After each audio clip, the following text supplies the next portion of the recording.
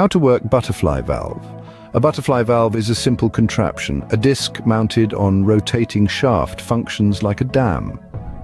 It rotates to control flow through the valve. The disc is positioned in the center of the pipe and a rod passes through the disc to an actuator on the outside of the valve.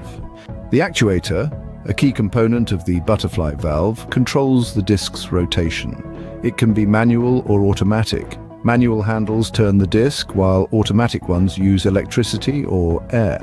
The actuator's job is to position the disc for the desired flow. The rotation is what truly brings to the butterfly valve. As the disc turns, fluid flow is impacted. So the more the disc turns, the more fluid can pass through. Butterfly valves quickly throttle flow. They're highly durable and versatile, suitable for a wide range of applications. So to recap, the butterfly valve operates in 4 key steps. Initially, the disc obstructs the flow. Then the actuator manipulates the disc, controlling the valve. The disc's movement affects the fluid's rate. Lastly, its design and durability make it an excellent choice. The butterfly valve, an elegant yet simple device, precisely controls fluid flow, a beautiful marriage of simplicity and functionality in engineering.